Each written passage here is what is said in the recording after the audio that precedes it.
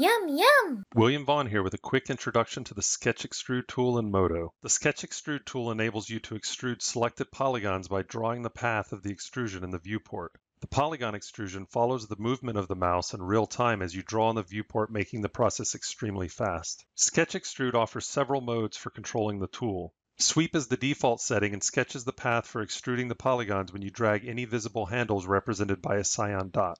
Edit Path reveals the control points for all user-created paths. Dragging these control points adjusts the sketched curves. Delete Knot will remove control points from the curved path when you click on them. Uniform spans show handles only at the end of each path, and clicking any handle uniformly distributes the segments along the length of the path. Straight straightens a path after you click the end handle, and Delete Path will remove the extruded path. The Sketch Extrude tool has several attributes, but there are three key attributes you'll want to get familiar with. Precision determines how often control points are created when you interactively sketch the path. This number represents a screen pixel count, so if you set the value to 120, MODO creates a new control span each time the pointer travels 120 pixels on screen during the sketch. Scale tapers the extrusion along the length of the path.